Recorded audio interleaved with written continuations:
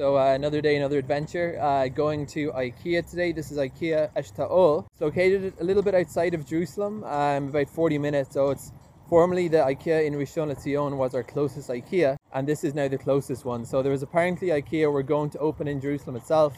For whatever reason, that never happened. So this is the closest one we have now. IKEA in Israel is much like IKEA in the rest of the world, kind of worshipped as a place of cheap furniture, and getting some storage solutions today to try cram more stuff into our tiny Jerusalem apartment. And they also have the cheapest falafel in Israel. To the best of my knowledge, it's 5 shekels. It's going to have some of that as well.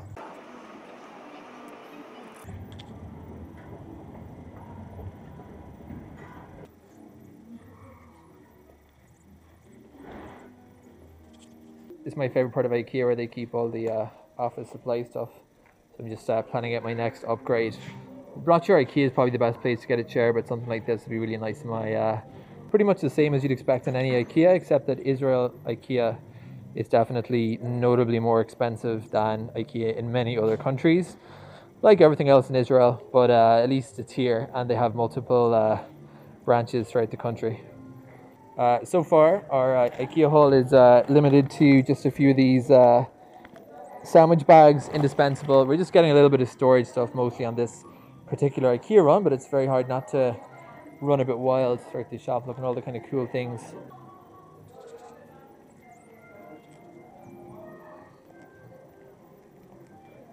Today is pretty quiet by IKEA standards here.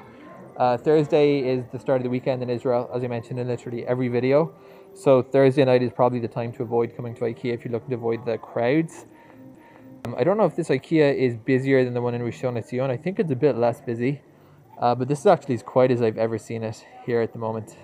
If anybody feels like 2,700 shekels for a king-size bed, PayPal link in the description, much appreciated.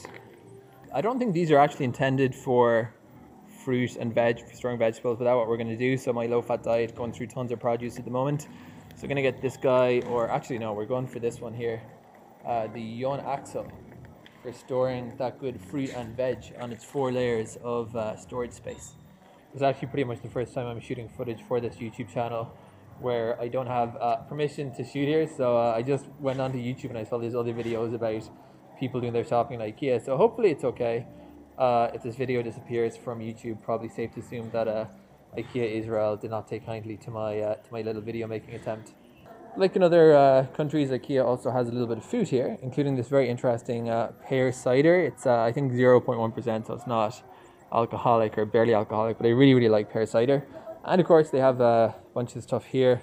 With the difference being in Israel that generally a lot of stuff is kosher. I'm not sure if all of it's kosher. You usually find, you see here, kosher parv A certification, so you can get some food in IKEA as well. Plant bucket for my tripods and vertical camera accessories, monopod, stuff like that. A couple of things to keep stuff in my office, and that's the majority of what we got here. So we're now in the showroom.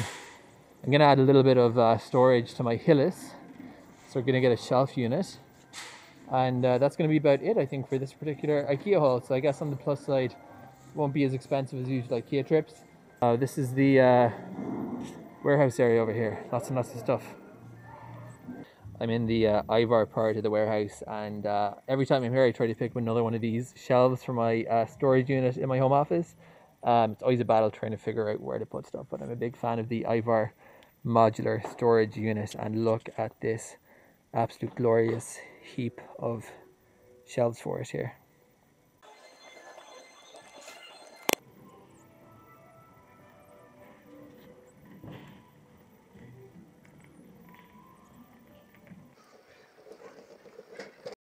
Would not be a trip to IKEA in Israel without buying the mandatory 5 shekel falafel. That's like $1 and a little bit more than $1. Amazing.